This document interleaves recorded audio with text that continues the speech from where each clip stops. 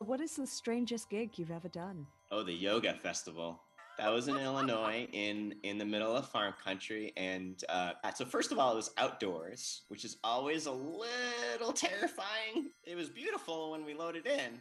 During sound check, the storm clouds started rolling in, so it poured rain during part of it, and there's a whole mix of that. It was also a yoga festival, so it wasn't necessarily like a new music festival. So there was a wide range of performers on a stage that rotated throughout the day, which was really cool.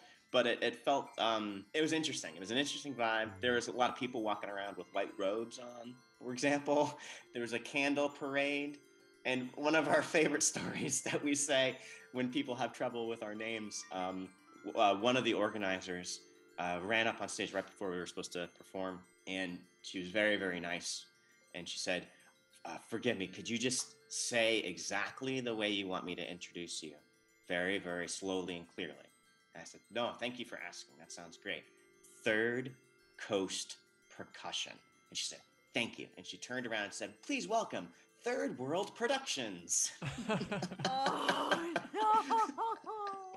We're like, okay, here we go.